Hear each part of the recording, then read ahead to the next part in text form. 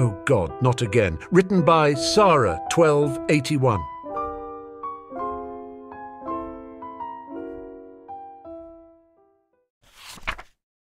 As Professor McGonagall handed out the schedules, she paused to inform Harry and Ron that Ron's parents had flewed over their trunks. Surprisingly, Harry had completely forgotten that he'd left the trunks in the car when he'd sent it back, and so he hadn't even been worried. He probably would have noticed that they didn't have any belongings at the school, except that the all-night party had ended just half an hour ago, so there really hadn't been time. That would explain how Mrs. Weasley knew that they'd taken the car, though. Ah, well, the lack of supplies could have been really bad, but catastrophe averted. Hermione had wanted to head out to the greenhouses early, but Ron and Harry insisted on going back for their supplies. According to her, they shouldn't have been so irresponsible as to forget them, but, well, they were. Once they finally reached the greenhouses, they saw the rest of the class already standing outside and pointing and laughing at the panicked expression on Ron, Neville, and Hermione's faces as the four raced across the grounds. Harry, on the other hand, would have preferred being late, as that almost certainly would have ended up meaning a loss of house points. Speaking of, maybe he should admit to hijacking the car after all. That should be good for at least 100 points lost.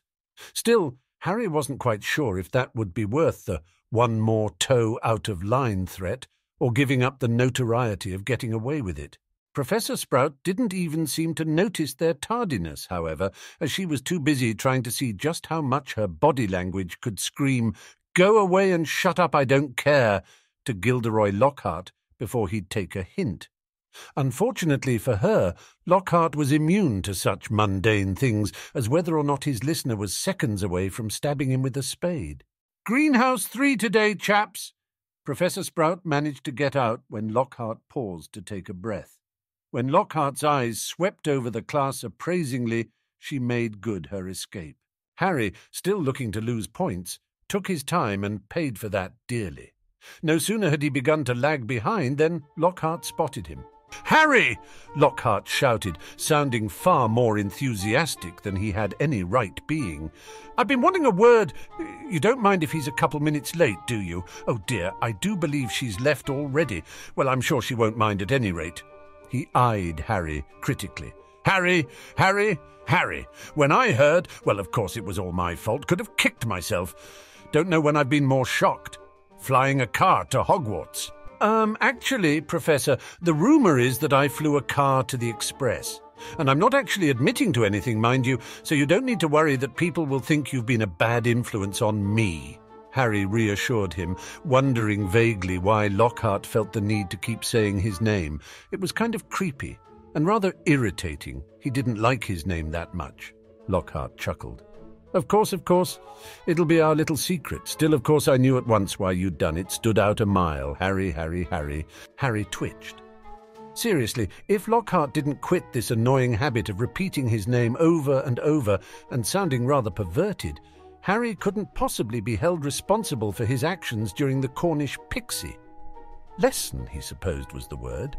But they really hadn't learned anything except Hermione was smarter than their defense against the dark arts professor, and really, hadn't they all already thought that?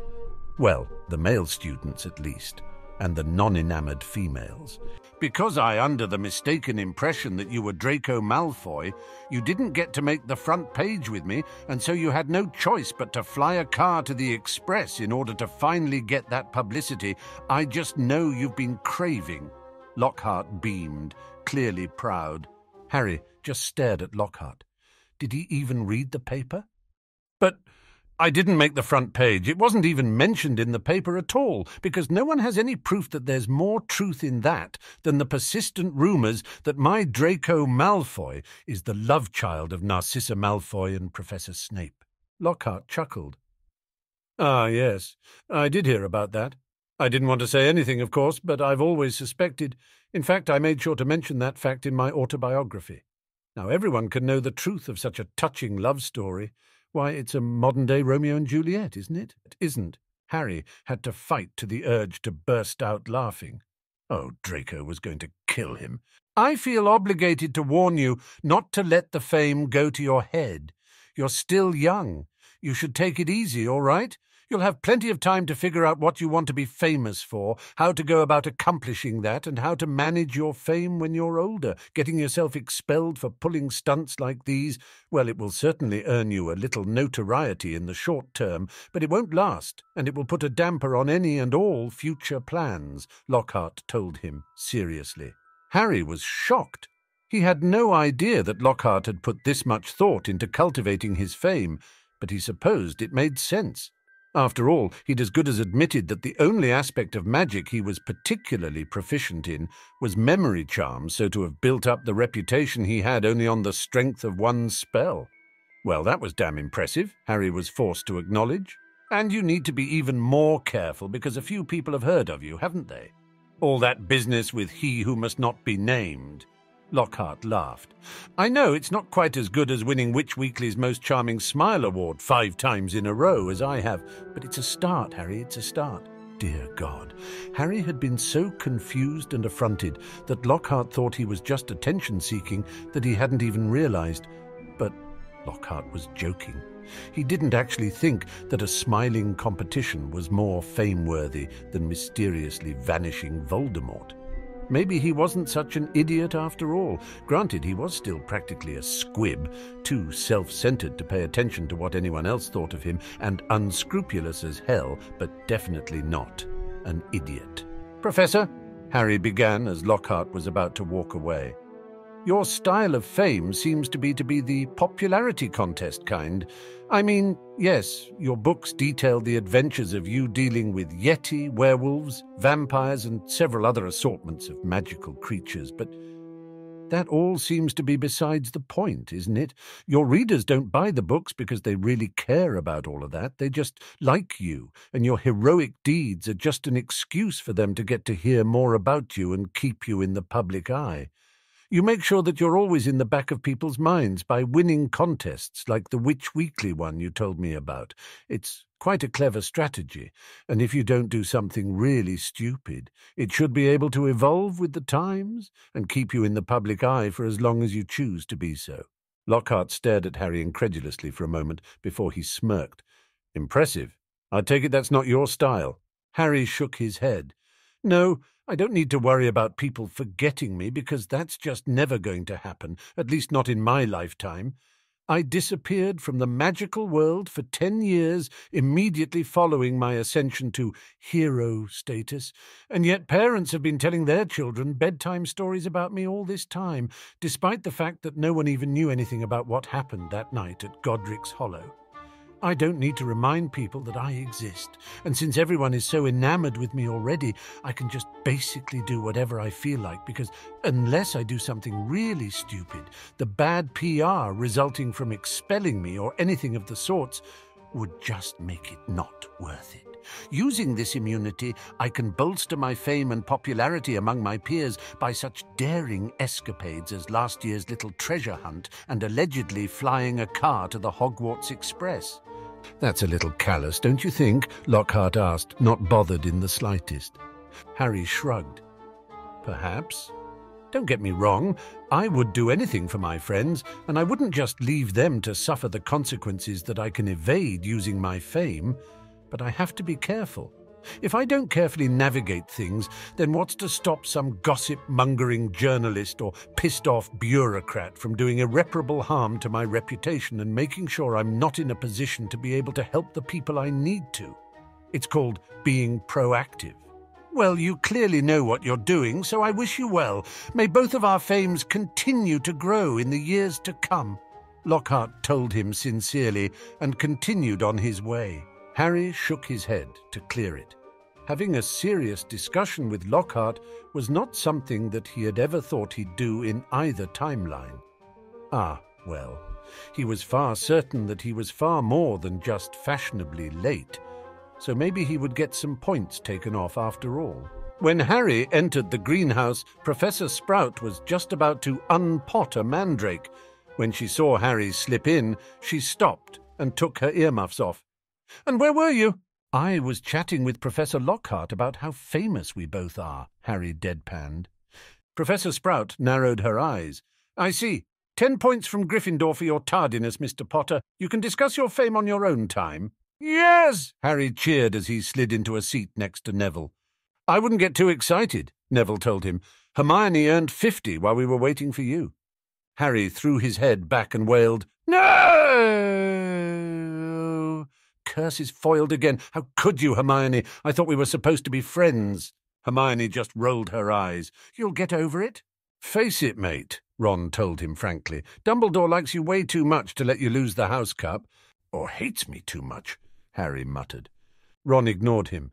Even if you and Snape do manage to end the year at 100 points or so, and the lowest house point total ever was 116, and that was Gryffindor 1978, Hermione interrupted. Harry couldn't help a quick smile from flitting across his face. That was the Marauders' 7th year, and clearly they'd gone out with a bang. Right, Ron nodded. Even if you managed that, Dumbledore would still end up giving Gryffindor 400 points for whatever really stupid thing you and anyone stupid enough to go along with you without any sort of explanation beyond your scar said it was a good idea, felt the need to do that will land you in the hospital wing for the entire last week of school. Harry hung his head, knowing they were right. Right. So, if Mr. Potter has been brought up to speed, everyone put your earmuffs back on, Professor Sprout ordered. Harry just shook his head, unable to believe that she honestly thought they were actually on topic. Fortunately, he'd done extensive research on mandrakes over the summer in preparation for this year's petrifactions. He didn't think he actually had anything to worry about until Halloween, though. After all, if an 11-year-old could resist Voldemort for 2 or 3 months, depending on when she'd started using the diary, Pettigrew certainly could. Hi, Harry, Colin Creevey chirped excitedly. He looked nervous but determined. I'm Colin Creevey. I'm in Gryffindor, too. I know, Harry said quietly, remembering how pale Colin had looked in death and how small. He had no business sneaking back into the castle to fight Voldemort. He was only 16. I saw you get sorted. You did? Now Colin was really red. Do you think, would it be all right if... Can I have a picture? He asked, raising his camera hopefully. All right, Harry agreed slowly. If it had been anyone else, or if Colin hadn't given his life long before his time, Harry would have refused and used the opportunity to banter with Draco and Lockhart, but it was strange. He'd thought it was endearing when Ginny had come back to fight, despite being too young, but that's because he'd never thought she'd die. He'd never thought Colin would die either. Hermione, would you? He asked, taking the camera from Colin and handing it to Hermione, figuring she was most likely to know how to operate. Standing next to Colin, Harry smiled as the flash went off. I'm just saying it's weird, Ron said again as they headed towards defense. And I'm just saying leave it, Harry retorted irritably. But you hate it when people get all crazy and starstruck around you, so why would you... Ron tried again. Harry whirled around. Because he reminds me of a friend of mine who died, okay? Now just drop it. Ron paled, as he always did, at the thought of death. Even at 12, he was still so sheltered. Harry took a deep breath and then headed to his seat. I see you've all bought a complete set of my books. Well done, Lockhart was saying. I thought we'd start today with a little quiz. As Lockhart continued to drone, Hermione turned to Harry and glared. I still can't believe that you didn't buy the books. How can you possibly pass this class if you don't get the textbooks? Harry sighed dramatically. First of all, they're not textbooks, they're storybooks. Secondly, I'm a celebrity. I come with a built-in BS ability. Third, Lockhart would never risk the wrath of his adoring public by flunking The Boy Who Lived and or Silenced. And finally, it's all about the final exams anyway. Hermione still didn't look happy, but Lockhart just placed a quiz down in front of her, so she was forced to let it go. Let's see, Harry muttered, staring at his own quiz. 1. What is Gilderoy Lockhart's favourite colour? Famous, formerly hot magenta.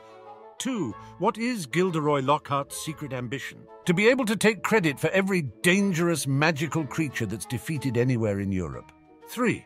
What, in your opinion, is Gilderoy Lockhart's greatest achievement to date? The building and management of his adoring fan base. And so on it went until finally Harry got to the last question. 54. When it is Gilderoy Lockhart's birthday, what would his ideal gift be? the recent defeat of a dangerous magical creature in a mysterious manner with no witnesses. He was pretty sure that his answers differed from what was in Lockhart's books. Not that he had ever read them, of course, but still they were bound to contain fewer references to his obliviating habit. But he still felt that they were appropriate and somewhat accurate.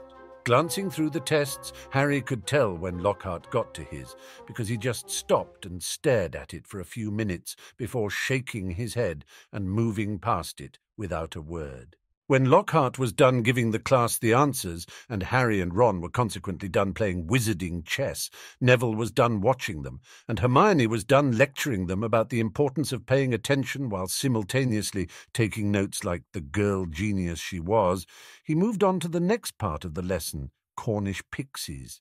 Harry tuned out Lockhart's attempt to convince the class that Cornish pixies were in fact highly dangerous creatures because he didn't think he could stop himself from saying something that would probably land him a detention. Normally, he wouldn't care, but there was no way in hell he was going to get stuck answering Lockhart's fan mail again. "Right then," Lockhart declared grandly, throwing open the door to the pixie cage. "Let's see what you make of them."